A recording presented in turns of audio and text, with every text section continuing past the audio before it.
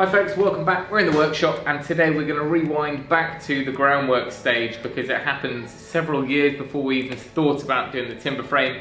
So stick around and we'll dig out the old footage.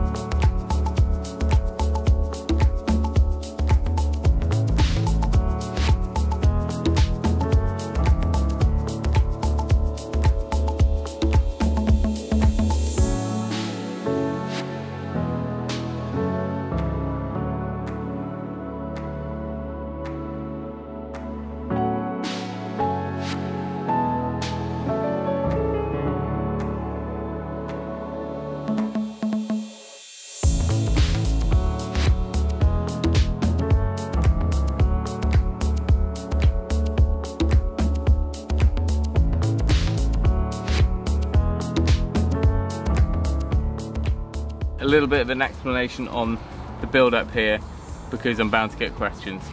This was a lawn to start with and a hedge. All of that came off. All of the topsoil was taken away, maybe 150 mil or so of that. So we're down to kind of virgin ground. On top of that we laid a landscaping fabric, like a tram, over the whole of this area where the slab was. And then on top of that we started building up those layers, and because we had a sloped land garden here, there was quite a lot to build up, and we're up about maybe 300 mil or more on this side, so it all had to be built up in layer after layer after layer. And we basically had all the type 1 sub base drops over the fence here, so I did it in 3 deliveries I think. One of the last things to happen before the concrete arrived was to get the drainage sorted. This carries basically surface water from the path, but also from the garage flat roof. So it's important to get the fall on this right, and I wanted to make sure that was all in place and bedded down before the concrete arrived and it wasn't going to float up or get nudged.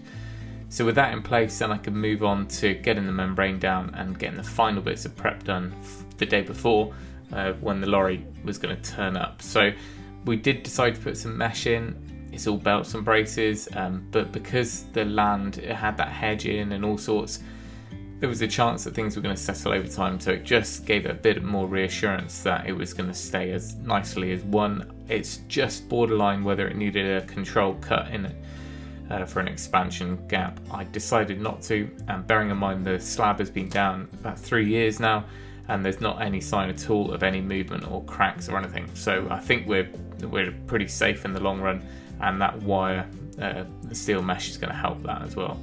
So concrete pour day came, and this is the first time I've done this, and there's only so much you can read up and watch about setting or laying a concrete slab, and when it comes to it on the day, you basically need twice as many people as you think, twice as many wheelbarrows as you think, and twice as much time as you reckon. So fortunately the driver obviously saw the fear in my eyes.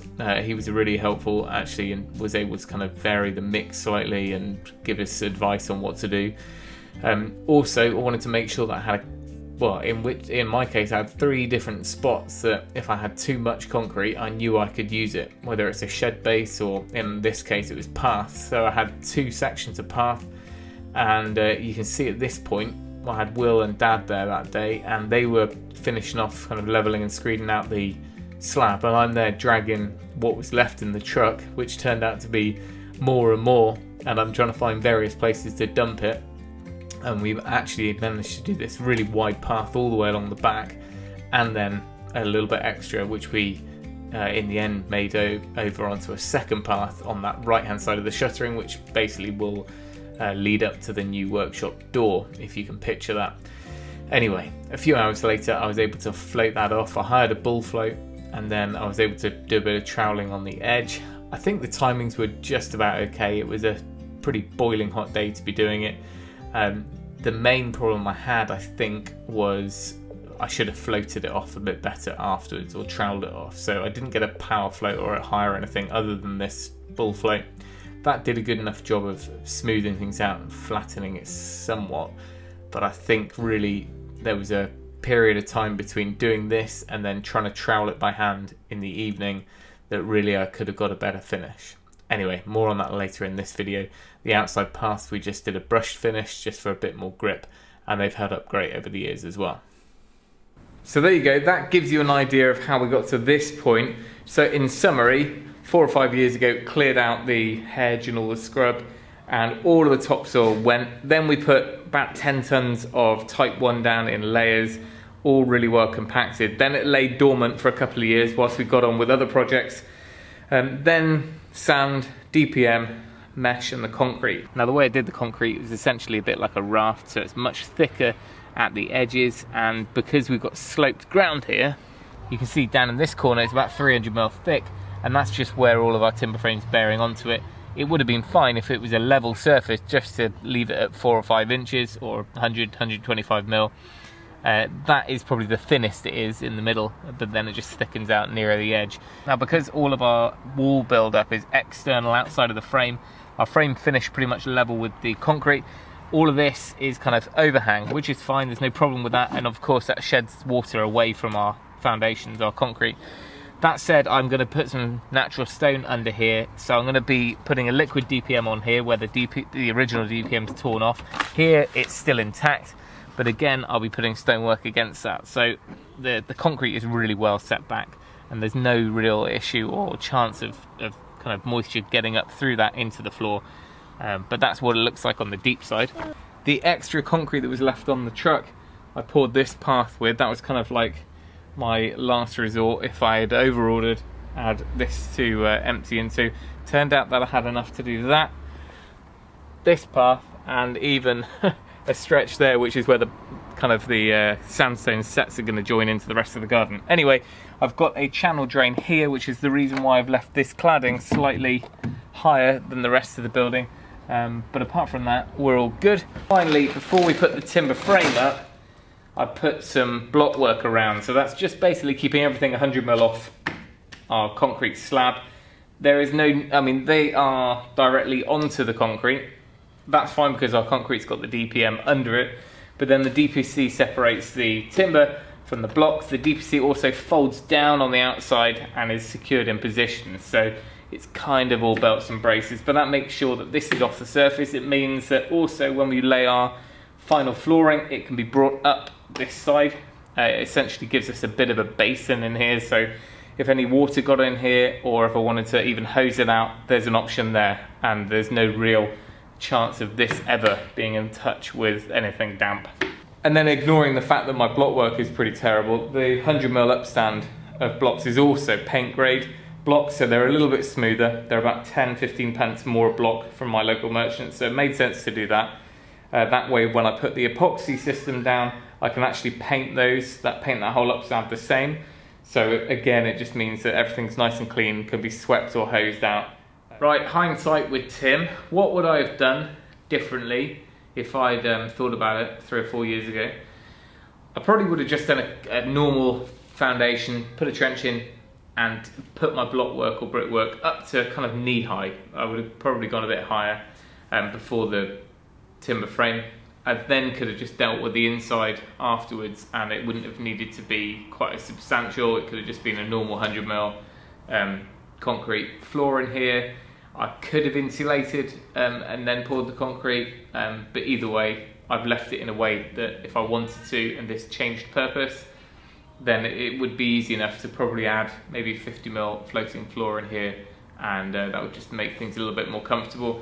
I could have still done the external insulation and dropped that down the outside of any block work, so there wouldn't have really needed to be a cavity wall or anything like that. But I think just doing that would have probably made the groundworks outside easier, would have needed to bring in less concrete, less type 1. Of course I'd need blocks.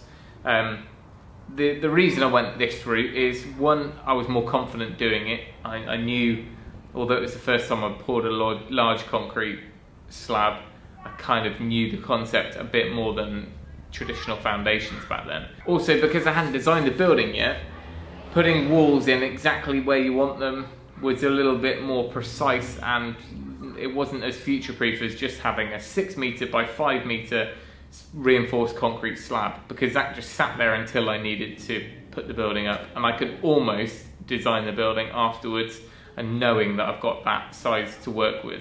I guess putting the walls in, especially if I had internal walls, I'd really need to think about the structure at the point of doing the foundations, whereas this was a really drawn out project, so it didn't make sense to do that way.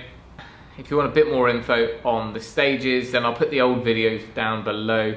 They may or may not be more helpful, I'm not sure, but they showed certainly a little bit more of what was involved in getting the concrete delivered, what was involved in moving the concrete and the logistics of that, and then going way back to the point where we were excavating all the topsoil out, and we did all the kind of sub base and things like that.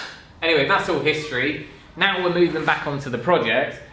The concrete is not perfect. Of course, first time, and I was floating it off as best I could, but it was a very hot day, and such is life, it didn't come out glassy smooth, which, let's face it was never going to, being that it was the first time.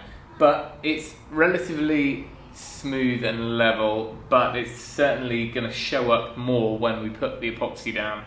All the imperfections will show up. So I've got a couple of options. One is to grind down any of the high spots and smooth things out, and I can do that. But mainly along this side, which is more noticeable when there was no roof and it was puddling, there are two, or pretty much the whole of that side is about 5-10 mil low, which is a bit of a pain, because if I'm wheeling stuff around on casters, whether that's units or tables or machinery, I want it to be pretty smooth. And also, if you're ever assembling something on the floor, it's quite nice if that's level and flat and things aren't rocking. So what I need to do is bring that side up.